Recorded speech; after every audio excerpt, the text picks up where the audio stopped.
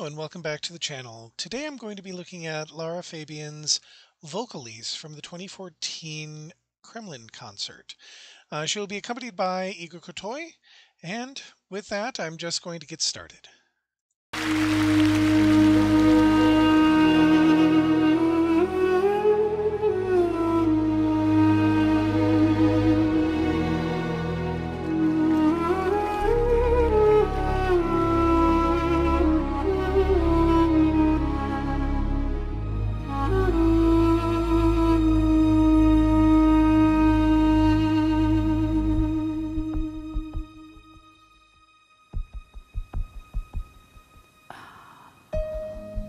Ascolta la voce.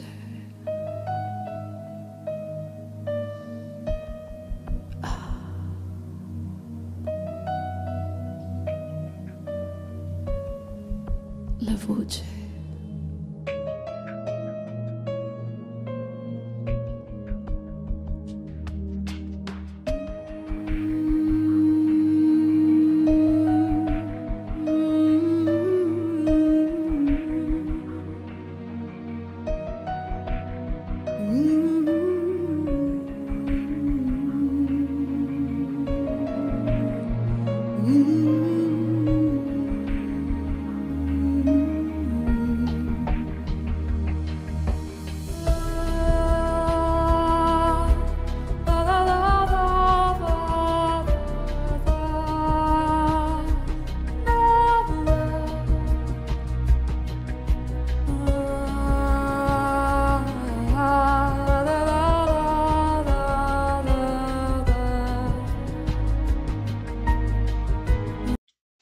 So as we begin, one of the things you notice here is that she is not saying any words. This is a Vocalise, so there won't be any lyrics to this. Vocalises are designed to allow the artist to use the tones of their voice only to communicate the message of the song. So you're going to notice throughout here that she's going to be using vowels and humming and the placement of the tones, so whether or not it sounds nasally or whether it sounds really open, to help create a sound that helps communicate the message. She will also be using, if I haven't mentioned it, like volume and sort of bending and other stuff like that. I don't know if she does bending. She doesn't do that normally, but how she uses her voice and the volume and how she grows a section, how she brings it back, that's what you're going to be looking for in this particular piece, as this is a Vocalise. Traditionally, Vocalises are used for people to practice a particular skill, also is as another option for this, but in this case, it's her using her voice to communicate this particular message without using lyrics.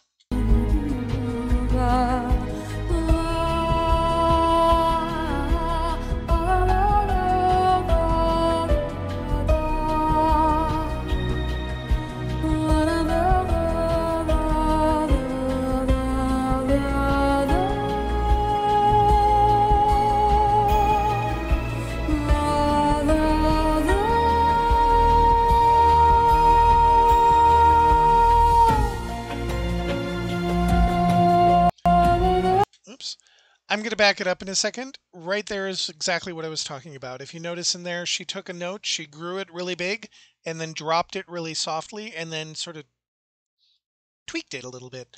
And so those are the things that are going to happen in this particular piece. She's going to use that volume control, the way that she opens and closes her mouth, the way she places the tone. That's the stuff that I was just talking about. So we'll go back for a couple of seconds, and we will play that again.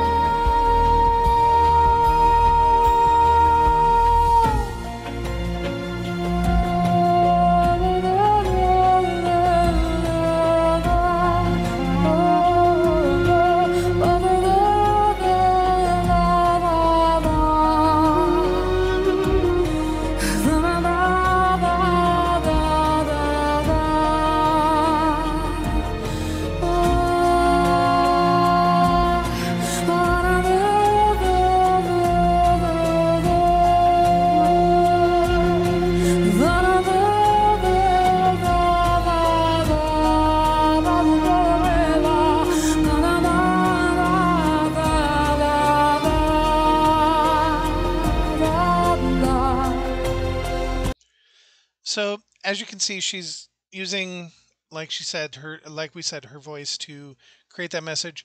I'm again going to call out the sets because again, when you're dealing with Igor Krutoy, he is an amazing producer of musical productions. And as we can see here, there's this whole thing going on in the background, that whole plane crash thing. If someone can explain to me how those two things interconnect, how this song connects to that, that would help me immensely. It's one of those pieces I'm not quite catching. And again, it could just be me just not just seeing one thing. But if someone knows that whole backstory of the story that's going on behind her on the screen, that would be awesome. Just put that in the comments. So let us continue.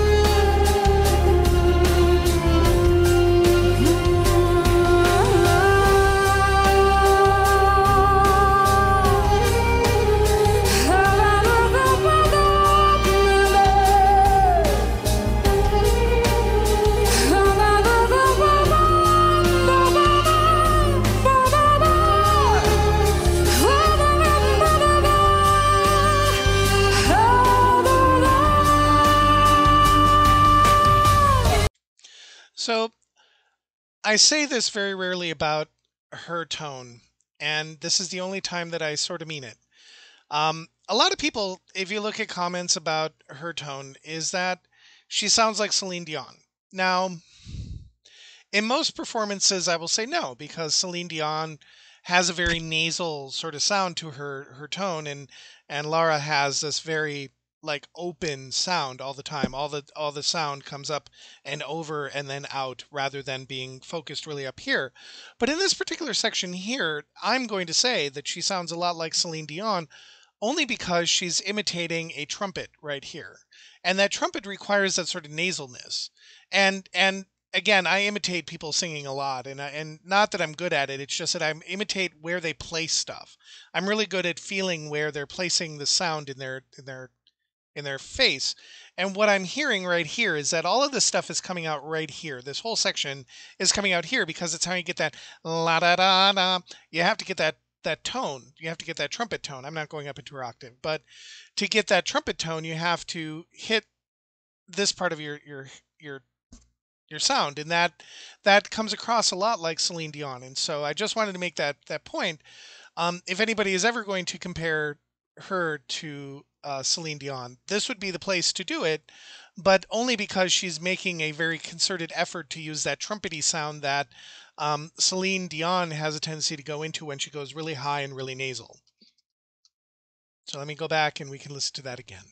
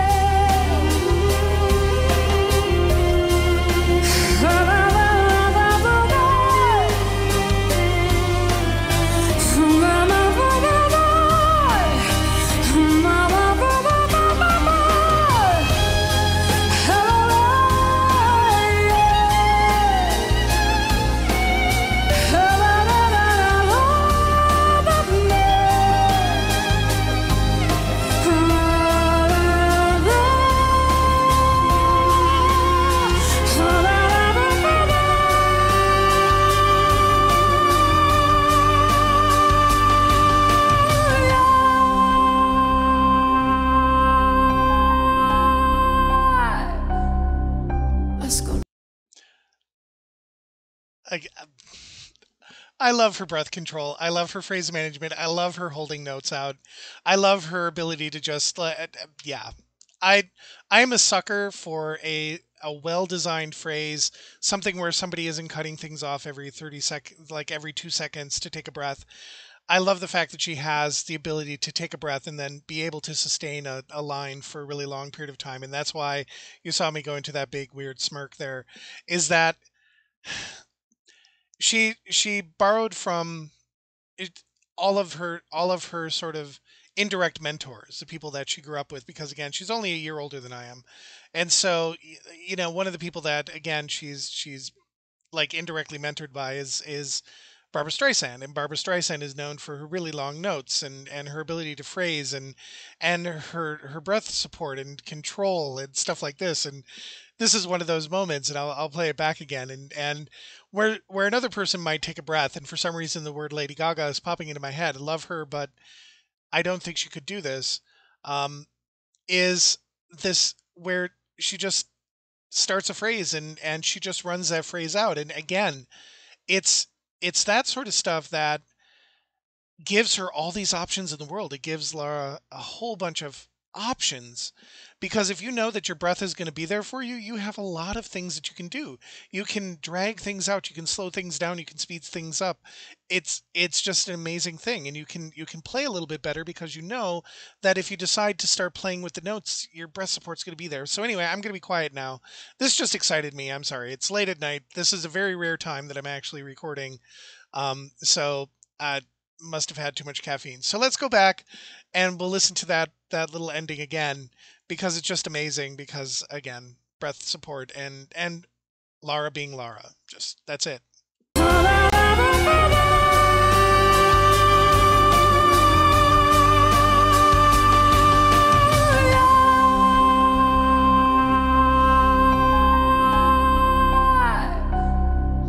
Ascolta la voce.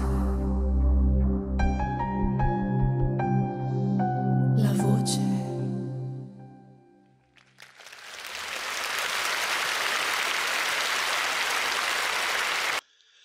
So I've talked a lot throughout this whole thing. Go back through timestamp places where you really enjoyed listening to her do her vocalise. Just where you really enjoyed hearing the different tones that she used within here. The humming, I love the humming at the beginning. She's a master hummer. She loves humming. It's really great when you watch any of her videos. All that, like Adagio and a lot of them, there's always a section where she hums to start. It's amazing stuff. And then her volume control when she goes really loud to really soft. I mean, she's just a master of this sort of stuff. And again, like um, it always comes back to breathing. It all comes back to breath support. If you don't have the breath support, it gets very difficult. And so she's going to always win just because of that. And that is something that sadly, because into the into she came into our world at the same time as Celine Dion. The United States didn't get her; the rest of the world did, and I feel sad that I missed that. But again, I understand that whole part. But it's great stuff. Again, I'm gonna let it go at this. Please leave your comments below, like, subscribe. I hope you enjoyed this. Please, if I make a mistake, please, just gently correct me in the comments. I make mistakes all the time, and that's okay. Um, but again, just enjoy your day, enjoy your weekend, and as always, be safe.